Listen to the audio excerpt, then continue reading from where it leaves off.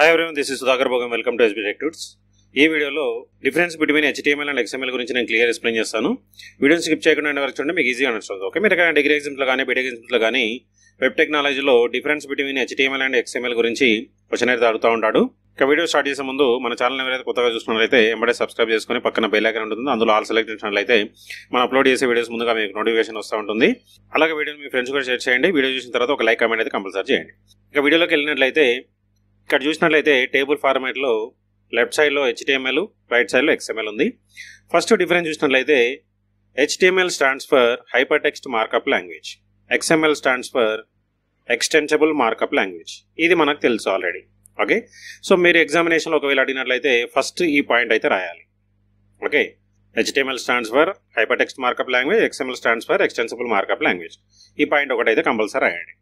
Next, it is static in nature because it is used to display data. అంటే HTML మనం ఎందుకు use చేస్తామంటే display చేయడానికి. అంటే బ్రౌజర్లో ఒక డేటాని మనం డిస్ప్లే చేయాలంటే HTML యూజ్ చేస్తూ ఉంటాం. అందుకే మనం ఇక్కడ స్టాటిక్ నేచర్ అంటున్నాడు. అంటే using HTML we can develop static web pages. అంటే ఓన్లీ డిస్ప్లే చేయడానికి మాత్రమే, అంటే విజిబిలిటీ చూపించడానికి మాత్రమే HTML యూజ్ చేస్తూ ఉంటాం. మరి what about XML? It is dynamic in nature because it is used to transport data.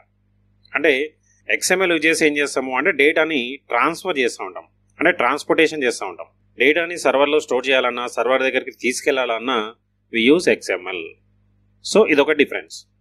HTML ఏమో static in nature, but XML ఏమో డైనమిక్ ఇన్ నేచర్. ఈ పాయింట్ కూడా ఎగ్జామినేషన్లో రాయండి. థర్డ్ పాయింట్ HTML చూసినట్లయితే ఇట్ ఈస్ మార్కప్ లాంగ్వేజ్ అంట. Markup means collection of tags. మరి ఇక్కడ XML ఏంటి? It provides frame work to define markup language. అంటే ఒక మార్కప్ లాంగ్వేజ్ ని డిఫైన్ చేయడానికి ఒక ఫ్రేమ్ వర్క్ ఇది. సో ఈ డిఫరెన్స్ కూడా మీరు ఎగ్జామినేషన్లో రాసుకోవచ్చు. ఇక ఫోర్త్ డిఫరెన్స్ చూసినట్లయితే HTMLలో it can ignore small errors. చిన్న చిన్న ఎర్రర్స్ ఏమైనా ఉన్నా కూడా ఎక్కువ పట్టించుకోదు HTML. అదే XML అయితే it does not allow errors. ఇక్కడ ఎర్రర్స్ అనేటివి అలో చేయదు, అంటే స్ట్రిక్ట్ గా ఉంటుంది అన్నట్టు, అంటే కేస్ సెన్సిటివ్. ఇవ నెక్స్ట్ పాయింట్ అదే. ఫిఫ్త్ పాయింట్ చూసినట్లయితే it is not case sensitive language. అంటే HTML అనేది కేస్ సెన్సిటివ్ లాంగ్వేజ్ కాదు. But what about XML? It is case sensitive, అంటే కంపల్సరీగా చెక్ చేస్తూ ఉంటుంది. ఇక్కడ XML వచ్చేసి మనకు యూజర్ డిఫైన్ ట్యాగ్స్ ఉంటాయి. ఒక ట్యాగ్ ని మనం డిజైన్ చేసేటప్పుడు ఓపెనింగ్ ట్యాగ్ లో అప్పర్ కేస్ లెటర్స్ యూజ్ చేసినట్లయితే క్లోజింగ్ ట్యాగ్ లో కూడా అప్పర్ కేసే యూజ్ చేయాలి. ఓకే, ఓపెనింగ్ ట్యాగ్ లో క్యాపిటల్ లెటర్స్, క్లోజింగ్ ట్యాగ్ లో స్మాల్ లెటర్స్ యూజ్ చేసినట్లయితే మిస్ మ్యాచ్ అవుతుంది, ఎర్రర్ వస్తూ ఉంటుంది. సో ఇక్కడ స్ట్రిక్ట్ గా చెక్ చేస్తూ ఉంటుంది. అదే మనకు HTML లో అయితే ఇక్కడ అన్ని మనకు ప్రీడిఫైన్ ట్యాగ్స్ ఉంటాయి.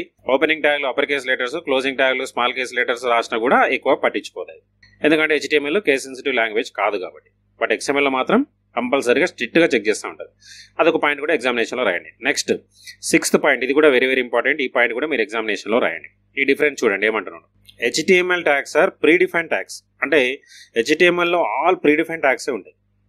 అదే XML అయితే tags are user define tags. అంటే XML లో యూజ్ చేసే ట్యాగ్స్ అన్ని యూజర్ డిఫైన్ ట్యాగ్స్ మాత్రమే ఉంటాయి. అదే HTML అయితే ప్రీడిఫైన్ ట్యాగ్స్, ఆల్రెడీ క్రియేట్ చేసి పెట్టిన ట్యాగ్స్. ఒక్కొక్క ట్యాగ్ ఒక స్పెషలైజేషన్ ఉంటుంది. మన బేస్డ్ ఆన్ రిక్వైర్మెంట్ ఆ ట్యాగ్స్ యూజ్ చేసుకోవాలి. అదే XML అయితే యూజర్ డిఫైన్ ట్యాగ్స్, మనం ఓన్ గా డిజైన్ చేసుకోవచ్చు. ఇది కూడా డిఫరెన్స్. సో ఇది కూడా మీరు ఎగ్జామినేషన్ లో రాయండి. నెక్స్ట్ సెవెంత్ పాయింట్ చూసినట్లయితే it does not preserve white spaces. White spaces అనేటివి ఇక్కడ నాట్ అలౌడ్. అదే XML అయితే white spaces can be preserved. ఇక్కడ వైట్ స్పేసెస్ అనేటివి పాసిబుల్ ఉంటుంది. అది కూడా మనం డిఫరెన్స్ గా రాసుకోవచ్చు.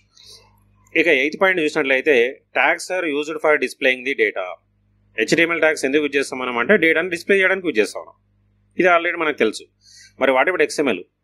Tags are used for describing the data, not for displaying. అంటే XML ట్యాగ్స్ యూజ్ చేసి ఏం చేస్తున్నాము?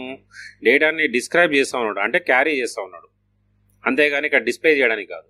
ఓకే, సో ఇది కూడా వెరీ వెరీ ఇంపార్టెంట్. ఈ పాయింట్ కూడా మీరు ఎగ్జామినేషన్లో రాయండి. Next ninth point, closing tags are not necessary. అంటే HTML లో క్లోజింగ్ ట్యాగ్స్ అనేవి కంపల్సరీగా రాయాల్సిన అవసరం లేదు. బట్ XML లో చూడండి, క్లోజింగ్ ట్యాగ్స్ ఆర్ నెససరీ. కంపల్సరీగా క్లోజింగ్ ట్యాగ్స్ అనేవి XML లో రాయాలి. ఓకే, సో ఈ డిఫరెన్స్ కూడా మీరు ఎగ్జామినేషన్లో రాయండి. క్లియర్? నెక్స్ట్ 10th వన్ చూడండి, it is used to display the data. ఇందాక చెప్పుకున్నాం.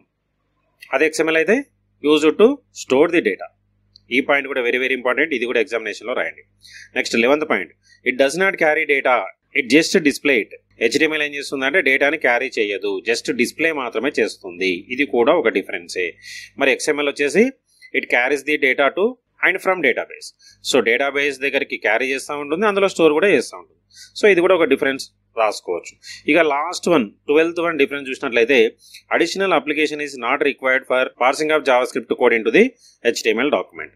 మరి ఇక్కడ చూడండి, XML లో DOM యూజ్ చేస్తూ ఉంటాం, అంటే document object model is required for parsing JavaScript code and mapping of text. ఒకవేళ ఈ పాయింట్ మీరు రాయాలనుకుంటే ఎగ్జామినేషన్లో రాయండి, లేదంటే ఇది స్కిప్ చేయండి. ఏవైతే మనం హైలైట్ చేసినామో ఆ పాయింట్స్ అయితే మీరు ఎగ్జామినేషన్లో రాయండి, మీకు ఫుల్ మార్క్స్ పడిపోతాయి. ఈ వీడియోలో మీకు ఏమైనా డౌట్స్ ఉంటే కామెంట్ సెక్షన్లో కామెంట్ చేయండి, నేను దానికి రిప్లై ఇస్తాను. అట్లనే వీడియో మీ ఫ్రెండ్స్ కూడా షేర్ చేయండి, వాళ్ళకు యూస్ఫుల్ అవుతుంది. డిగ్రీ ఎగ్జామ్స్లో మాత్రం కంపల్సరీగా వెబ్ టెక్నాలజీలో difference between HTML and XML అని చెప్పేసి క్వశ్చన్ అడుగుతూ ఉంటాడు. ఈ పాయింట్స్ మీరు రాసినట్లయితే మీకు ఫుల్ మార్క్స్ పడిపోతాయి. Okay, so thanks for watching. Like, share, subscribe my channel. Thank you.